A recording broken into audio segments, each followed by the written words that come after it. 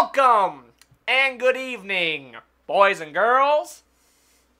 I was going to try making a straight face, and then you did something weird like that. How are y'all doing tonight? This is 406 Broncos. That's Michelangelo. I'm Dakota Tello. And we're going to talk about the third preseason game here that we just had, which is considered the dress rehearsal game, if you want to use that loosely or whatnot. Correctamundo. We're going to talk about that. We're going to talk about... I like seeing myself. I hate it. I feel like I've done way better since not having to look at myself. And then we're going to talk about who we think is going to get cut, who's going to make the final 53-man roster. And we're also going to talk about the zit in my left nostril. Inside. It hurts. Yeah, let's get a close-up on that. See it? See it?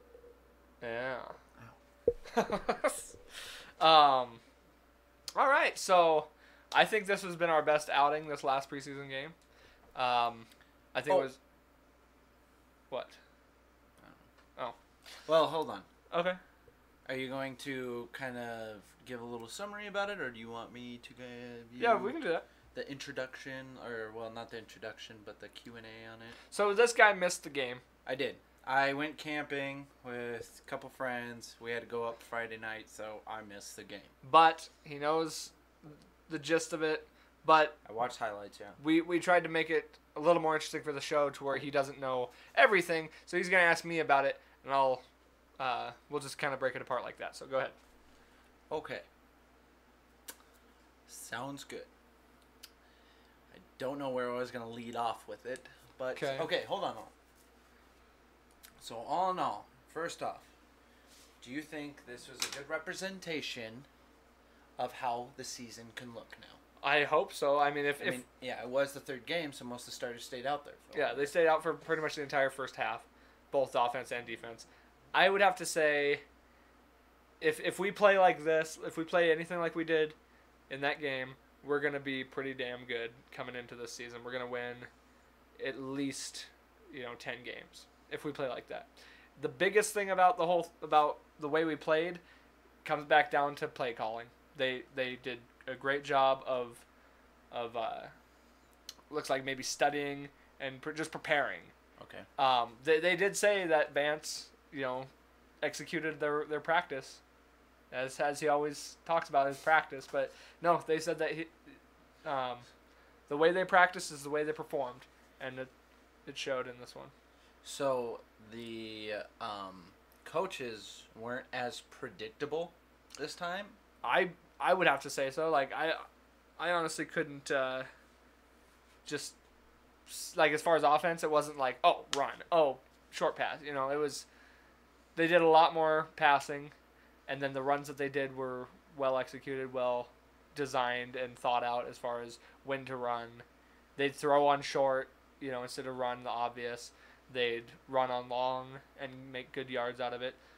I did see that they did kind of open up the passing game a bit. On the highlights, I did see Sanders Sutton was got involved one, a lot. I believe. Sanders was killing it. Sanders got involved a lot. I don't know that DT played a lot. I think he did play, but I don't think he played a ton in that game. Okay. And if he did, he wasn't involved very much. Yeah, well, I don't know. With the games we've seen, I think we're seeing something between Keenum and Sanders. Absolutely. I think that might be his go-to target more. You can tell he's really favoring Jeff Hireman as well, and just that tight end position. I like that. I do too. It's good to see him. It's good to see Hireman actually. Did Hireman do anything this game? I don't remember exactly a whole lot of him, but he did have a good catch that turned into a fumble, but it went out of bounds, so it didn't affect us. But I believe in that catch he either shook a guy or stiff armed a guy, and he just was showing off his power, and that's a good sign still, even with the fumble. Okay. So it wasn't just third down and out kind of thing this time around. It was we actually progressing. I did see in the highlights that we had like 5 or 6 kicks, field goals. Yeah. Oh yeah. And a lot of them there was a couple from 50 plus, and he was just nailing them. Yeah. Yeah, that was a good deal for McManus because he's.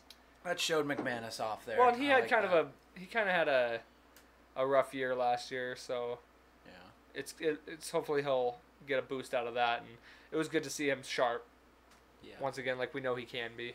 Actually, and on the opposite side, Marquette King didn't perform very well. Really? And they I guess they were saying that he didn't perform very well in the second week, which I disagree. I think he's done well the first 2 weeks, but even he was shaking his head walking off the field after a couple of his punts. So I mean, it's not like they're going to go out and get another punter, but they're just going to look for him to. I think he's got the power, even if they don't think he's, or they think he's underperforming. He's far better than Dixon was. Well, and clearly he knows his performance is lacking, so he's going to correct himself. He wants to be better. Yeah. Everybody wants to be better at their craft, whatever it is in the football. Yeah. Okay, so another shiner for Royce Freeman, wouldn't you say? Like, he did good again. You even texted me that Royce got another touchdown. 22-yard touchdown, so another 20-plus touchdown. Royce had probably the worst outing he's had in the last 3 weeks, and that's saying something, considering he got a touchdown again. Booker underperformed once again.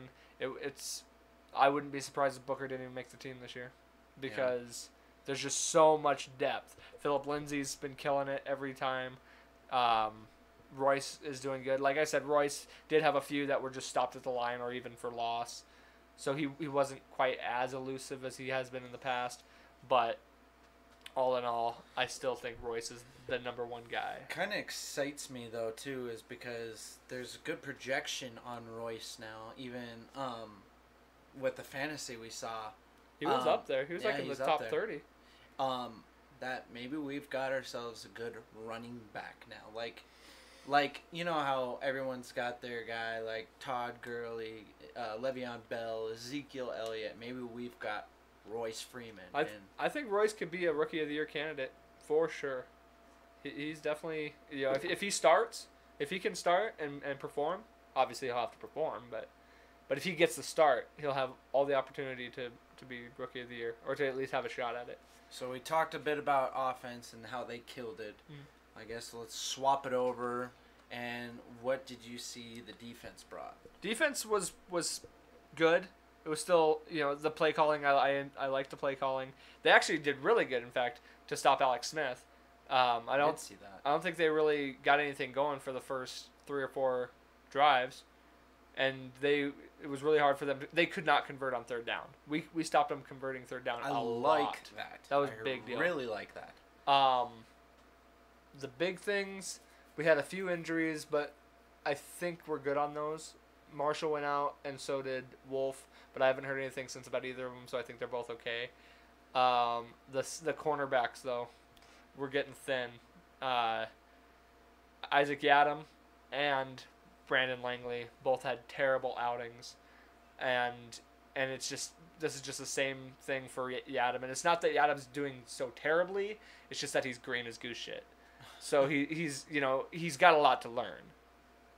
Yadam is in the right place. He just needs to get his sense of positioning and as far as where the ball is. So I think they're just going to groom him this year. He'll be like a 4th or 5th cornerback, and he's going to learn from a lot of these good cornerbacks like Chris Harris and Bradley Roby. Tremaine Brock is probably going to be the 3rd or 4th because we just brought on Adam Jones, who I'm not exactly thrilled about because I can't stand the guy.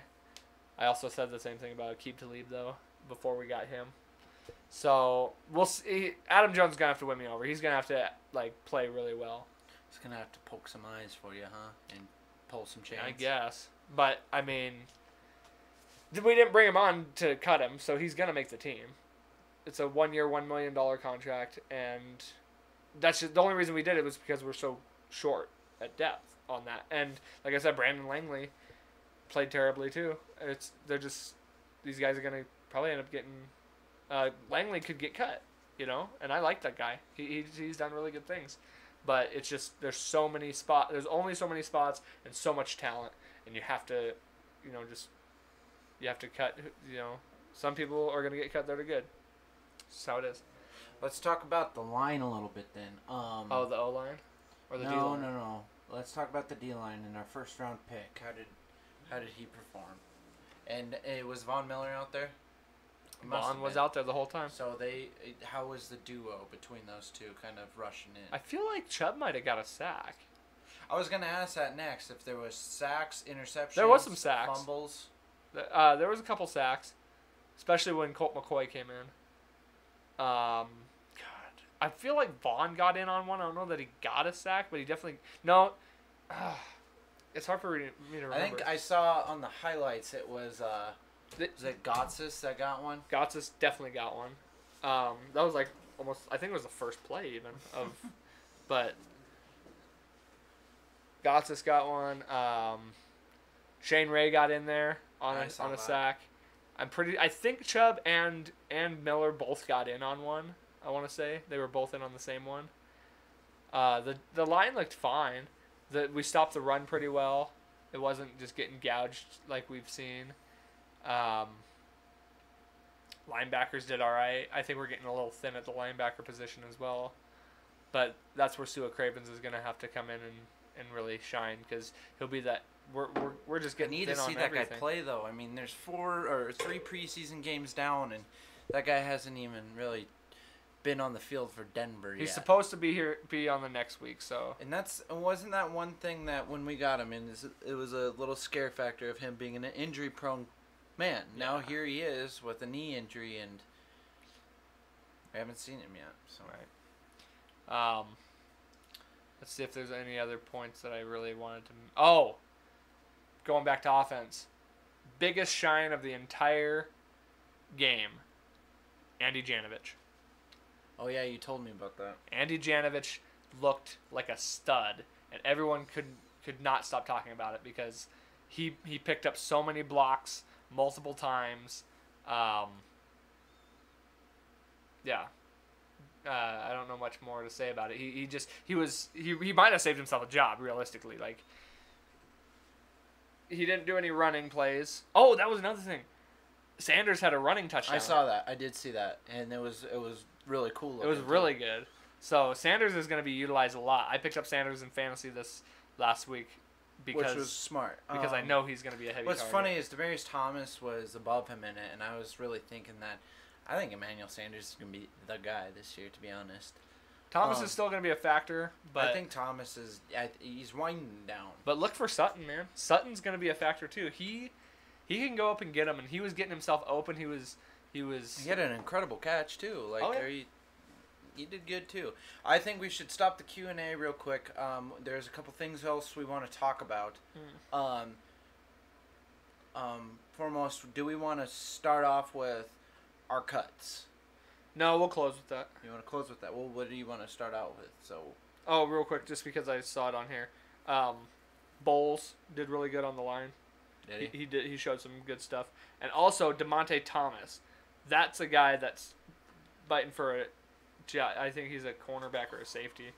But that guy, he did really well this week, playing a nickel. I did see on this report that Ronald Leary's an injury on knee. I think they're just that game, or was that practice? I don't. No, he didn't start. He didn't start in that preseason game. It was Max Garcia. Okay. So I think they're just being precautionary. Oh, yeah. I think that's all. Well, Garcia, I don't know. I can trust him too. But anyway, what were the other things we were going to talk about? Pat Bowlen. Oh yeah, okay. Pat Bowlen just got put in as a finalist for Hall of Fame as far as which the man deserves it. Absolutely. Definitely. We could go on and on about his accolades, but all we know is that Mr. Bowlen made Denver a championship city. He's been there 30 plus years, and in those 30 plus years, we've had more Super Bowl appearances than losing seasons, that includes last year. So, I mean, that was just good news for Denver this week, just to see Pat getting that honor. So, nothing much else to say about it, but just wanted to make that a note. But let's go ahead and make these cuts because I think this is going to be we're going to take some time on this and really dissect this. So, this is going to be what we think should be the final 53-man roster, and we'll even try and make a practice squad. I don't really know the practice squad. I don't know. I mean, we can just, I guess we could say it. But... So, write down the depth chart, and then over here we'll write down all the cuts. Okay? You can just do last names. Okay, we'll start with QB. So, QB, I think we're pretty clear on what we think as far as QB. I personally think we should only have 2. Once again, we have so many roster spots. We can't hold one of them up with a third string QB that we know is not going to play and we know is not going to perform, and that is Paxton Lynch. Paxton Lynch must be cut. So am I putting him on the cut list now? Yes. Jeez, you're going to be talking. I'm going to just trying to catch up on writing. I don't know why we're doing this. Paxton Lynch, yep. I agree with Paxton Lynch. Yeah. Well, we got to cut our loss. I don't know how you want me to do this. Okay, that's fine. Just put down cuts, and then you don't have to write names on these. Just do a tally so we can keep count of how many players we have. Okay, so 2 on QB. Yeah. Okay, I agree with Paxton Lynch being cut. I think we need to cut our losses with that guy. We've given that guy so many chances, opportunities. I've said this before. I mean, I'm repeating myself now. It still stands. Yet you said he did a little bit better in this. Just does not. He did bring all right. him back to what he has already done. Yeah, 1 out of 3 games, and you did good with the third strings. Like, yeah. I mean, that doesn't speak well. Chad Kelly won the job, and he has won it every single week. He's starting this week. So, I agree. Have those 2 cut Paxton. Yep. Okay, go ahead. You take this one. Okay.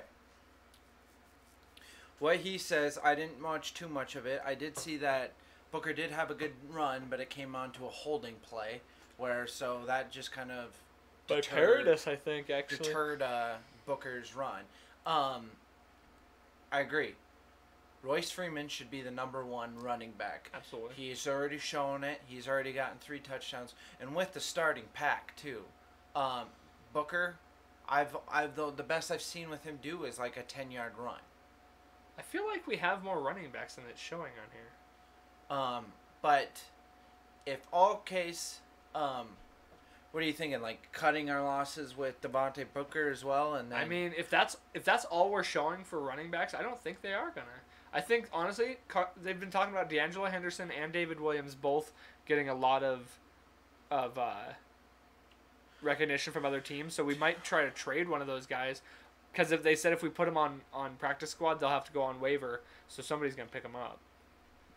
So, I mean, personally, I think they're going to keep Booker if this is all we have, because it's going to be Royce, Booker, and Lindsey, and then it's just a matter of who between David Williams and Henderson. And if it's, I don't know. That's tough, actually. For argument's sake, let's say they cut David Williams because he's the younger guy. Maybe they'll keep him, though, because he's a younger guy. What do you think? Who knows with that running back? Because they both did really good in this last game. They both did good. Let's go ahead and say David Williams stays. Cut Henderson or practice squad. One of those 2 is going to be practice squadded. We'll just say Henderson. Okay, so we got 3 running backs. 4. Well, 1 on practice squad. Well, it's going to be Booker, Freeman, Lindsey, and Williams are going to be on our team. Right, but 1's in practice. Actually, you know what? So he's not even making the 53. He's making the practice squad. So I said one of those 2. One of those 2 will. So we're 3 on the board, though. Specifically, not practice squad. Like, No. You're keeping 4, putting 1 on the practice squad. But that doesn't count against your roster. Your practice squad's different. I know. But you have to have 53 men on your team, but practice squad is different. But I'm saying they're going to have 4 running backs. Okay, but aren't we going to cut this to the 53 right now? Well, we'll keep 3 for now. But I think they're going to keep 4 running backs. But you might as well put Andy Janovich down on there, too. Because he's going to stay. Okay, yeah, we don't need to talk about fullback. Wide receivers. We know Thomas. Well, obviously, the trio here is going to be the stay factor. You've got Demaryius Thomas, Emmanuel Sanders, Cortland Sutton. Those 3 are going to stay. Yep, those are for sure. And I think... Personally, I think we're going to keep 6. That's how many receivers we're going to have. Okay. Okay, so you think you're going to keep 6. All right, here's a good question here for you. Jordan Taylor has been on our team for quite some time. He is injured. We have a boat full of receivers on the list. Do you think he's in jeopardy of his job? See, I don't know that. I think they can IR him and still keep him on the team. You think so? I think so. I don't know so. But if not, he's going to get cut. If they can't do that, he'll be cut. Okay. So, in between all these lists of guys, who do you think? So many good okay, ones. they're going to probably swap, if any case, they're going to swap Isaiah McKenzie in the special teams? Well, he'll still be listed as a receiver, though. So, that would be counted as the 6 receivers. Mm-hmm. Do you think Isaiah McKenzie is going to stay? I do. Only because they just keep pushing for him. But, okay, so we have 4. So we're saying Isaiah McKenzie stays. Okay, Deshaun Hamilton. Yep. I think so. He's shown a lot. That's 5 right there. There's only one more left. The 6th spot is the tough one. I think Tim Patrick has shown a lot. I think River Craycraft has shown a lot. The rest of them are kind of just blurs, to be honest. So, personally, I say they keep Tim Patrick as their 6th guy, okay. And then River Craycraft will end up getting... just go ahead and do it. You don't got to do all these, actually. Just Craycraft cut, or... he'll be practice squatted, if anything. You don't... So, I'm not gonna put him in there. Okay. This cut list would be too ridiculous. I know, I was just thinking that. Tight end. Now, this is a... I forgot about Fumagalli. Yeah. I'm pretty sure... I would say we're only going to keep 3 of these guys. Okay, we're going to keep 3. Obviously, Jeff Hireman, Jake Butt. Who's your 3rd one? Oh, man. Fumagalli's injured. It would have to be Fumagalli, in my opinion, but let's see what his injury thing says. Hernia. See, I mean, he could be practice squatted or IR'd.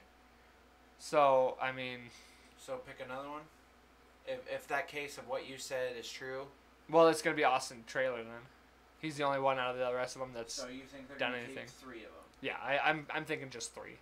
And that's who it's going to be. It's going to be Hireman, Butt, and either Traylor or Fumagalli, depending on how the injury comes out. But it might just be Traylor anyway, because, I mean, Fumagalli, they don't really know anything. It's not like they're going to... I mean, I guess they could do 4, but that's very unlikely. Okay, Garrett Bowles, that's a... There's one guy on there. We're going to do all O-line. Okay? Oh, I kind of already gave him spots. Well, just write them down. But it's going to be all O-line. And I think the talk is 8. That's what the talk is. 8 O-linemen. Okay, 1, 2, 3, 4, So all those starters are going to be there. Max Garcia. Max Garcia, I think, will too. Malik Watson's going to get cut. Okay. This is actually kind of tough. So we already got 6 on the board. We need 2 more. So, God, this is tough.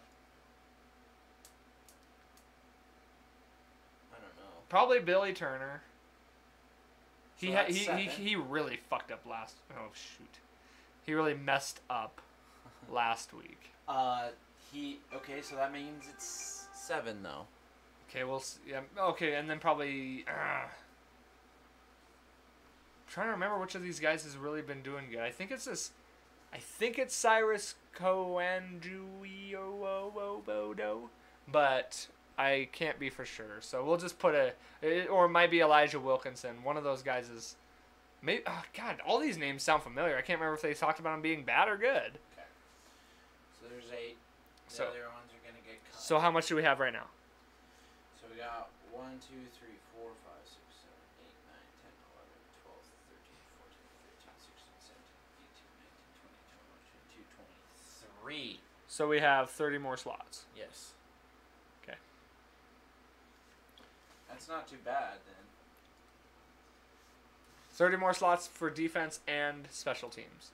Let's go ahead and... Did we keep Philip Lindsay? Yeah, we did. Let's go ahead and take off Casey Kreider, Brandon McManus, and Marquette King for special teams because those guys are all going to make the cut. So that's 3 more. So that leaves us with 26. Okay. All right. What about the defensive line? Okay. The whole D-line, You want to do the whole D-line? Well, unless if you want to do by position. I say 6 of them. So 6 or 7. From defensive end, nose tackle, defensive end. Yeah. Or are you doing our linebacker? Just go ahead and do the whole O-line as one. Or the D-line, I mean. So. Okay, so we're talking about here then. Yeah. Okay, so Derek Wolfe, D'Amato Pecco, and Adam Gossis is obviously. Those guys are going to be good. Shelby Harris. Absolutely. DeMarcus Walker for sure. And Zach Kerr. That's another one. Zach Kerr killed it in this last game. So do you not think Kyle Pecco might? I don't think he will. Zaire Anderson's a linebacker. I don't even know why they have him on there. It could just be these 6, to be honest. It might not even be. Clinton McDonald could get cut. Oh, I forgot about him. I mean, we'll say 6 right now, and Did we not get him not too long ago? Yeah, he was a free agent pickup. And he's gonna get cut. Well, just because everybody else is performing so well. Yeah. I mean, okay, let's just say we'll have 6 D-line. It could be 7, but we'll say 6 right now, and then if we have more room, we'll put Clinton McDonald in there. Okay, hold on. So, are we gonna do linebackers all in one too, or? Yeah, let's do all linebackers as one, and I think we're gonna keep 6 of them as well. Okay, 6 of them. So, maybe Von Miller. Maybe, yeah. Maybe Bradley He Chubb. might barely make the cut. 3, 4. There's 4 already. Oh, wait. Oh, no. I'm sorry. We're definitely going to keep at least 7 of these guys because we have 4 linebackers. Well, Josie Jewell, Shaq Barrett are Josie Jewell and Shaq Barrett will for sure be in there. So how many is that? So how many did you say that they were going to keep? 7. There's only one more slot. Only one more? Probably Shane Ray. You think so? Yeah, because he's been back out there. The problem... Oh, man. We might have to do 8 of these guys. Because there needs to be another middle linebacker. You know what I mean? And I would have to say either Berea or Zaire Anderson. I really like Zaire Anderson. I think he's done good. Also, God, all these guys have done good. Go ahead and just put 8, because... So Zaire Anderson. Yeah, we'll say him. Alright. Corner, left corner. So this fourth preseason game is gonna decide a lot of this stuff too. Okay. Chris Harris Jr., Bradley Roby, obviously. Yes. We're gonna Isaac Yiadom, yes. We're gonna say 5 corners. Tremaine Brock, of course, and obviously Adam Jones. That was an easy one. So wait, we said 5 then. Well, let's go ahead and throw 6. Are you sure? Yeah, it's a pretty. You got to kind of have deep.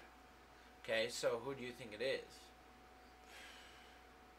2 of those guys are. It's probably gonna be C.J. Smith or Marcus Rio. Well, no, they said Marcus Rios probably not. Let's just go ahead and do 5, man, because the rest of these guys, I can't be for sure they're gonna make the cut. Yeah. So strong safety, free safety. Darian Stewart. Yep. Justin Simmons. Sue Cravens. Will Parks, I think, will actually. Well, you know what? Do DeMonte Thomas, because he's definitely gonna make the cut. What's wrong with Will? Oh yeah, he's got hurt. That. Yeah. Now let's see what count we're at here, and then we'll make some decisions. There's 23 up here, right? 20. Oh yeah, you're right. You're right. 23. 26 from special teams. Okay. And 30. 40. So 49. Oh, okay. So we have 4 more slots. 4 more slots. So let's go ahead and put Will Parks in. Okay, so Will Parks, free safety. Let's put Clinton McDonald, because now we're hanging on to him. So 2 more slots. Probably another running back to make it 4 total. And I think that last one will be it's either going to be a fourth tight end or another linebacker. Well, what do you think? Probably a fourth tight end because they're not going to want to cut Fumagalli. But he's not healthy enough to not have a third string. So they'd have to have Trailer. Yep. There you go. Everyone else is cut or put onto practice squad. Although they could practice squad Fumagalli. You don't think in any chance they want to keep 3 quarterbacks going? Nope. Not with as much depth as we have. And there's no reason to. Most teams only carry 2. Yeah, well, and then you get into the Patriots' predicament where they were scared because they were on their third, and the next runner-up was Julian Edelman. Remember that? Yeah, but you can always pick up free agents. The chances of both your quarterbacks going down in the same game is just so unlikely. Well, it was close because remember Simeon was injured. Then next game, Paxton got injured by non-contact. Yeah, and then we still had Brock. I know. So we were all right. I know, but that's the thing. We've got so you can pick up a free agents. So we're over 53. Yeah, but if a guy gets hurt, he's going to be put on IR, or he's going to be put on. Well, but what if that's your starting quarterback? I mean, he's putting on. What